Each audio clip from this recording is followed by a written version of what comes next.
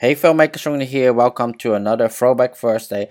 In this video, we're going to teach you a pretty old technique called the Ken Burns effect. This is actually one of the first effects that I learned in filmmaking or video editing, because the first video that I actually had to do proper editing was a event video which used a lot of photos that I took of an event to make a video out of.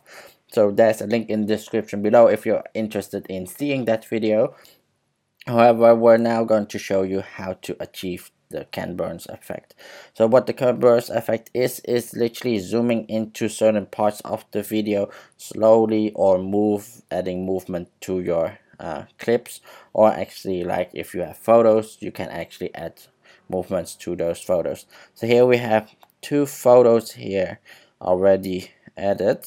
I'm actually in Yokohama and I took a few pictures here.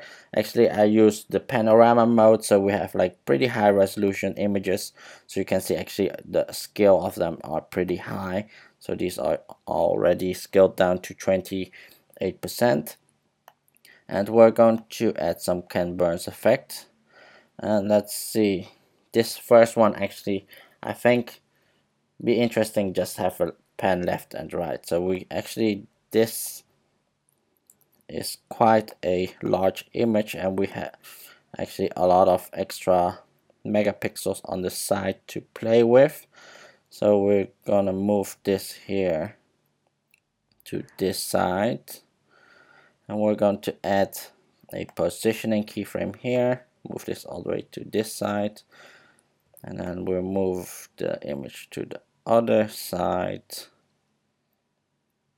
till we don't start to see black, and then move it back, and then move this keyframe over here. So when we play this video clip, we can see this movement from left to right.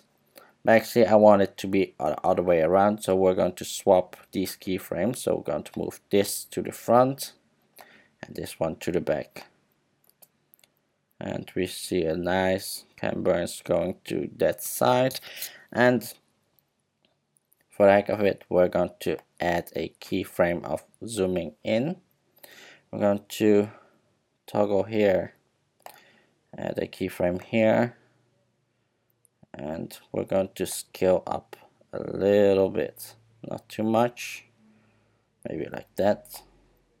Move that to the end, and if we play it, we see like it's scaling up and moving towards that Ferris wheel.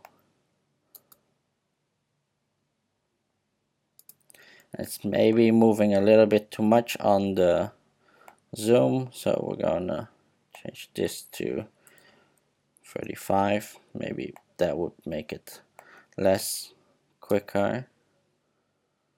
That looks nicer. And here we have this, and let's actually start with this one, just adding scale, just adding. So we're going to hit here, toggle animation to add a keyframe, and we're going to, yeah, maybe also 35, and we're just gonna zoom in. If we play, see this nice slow zoom in effect. And maybe we want to have it zooming into this Ferris wheel. I'm gonna press toggle animation here. I'm gonna move this here, maybe also up a little bit. Then move this to the back, and when we play it, see it more zooming into this Ferris wheel.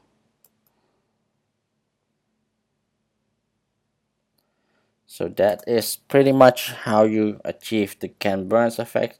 It's just adding keyframes for the scale and adding keyframes for the positioning to give you that extra movement in your images, instead of that they are static. And especially if you have like a lot of photos that you're going to edit and put into your video, it's much more interesting to have like a slight movement in them, using the Ken Burns effect and using tons of static images that are cut to the beat. So that was mainly it. Hopefully you guys find this video quite educational. If you haven't subscribed yet, please hit the subscribe button here below, and I'll see you guys the next time. Bye bye.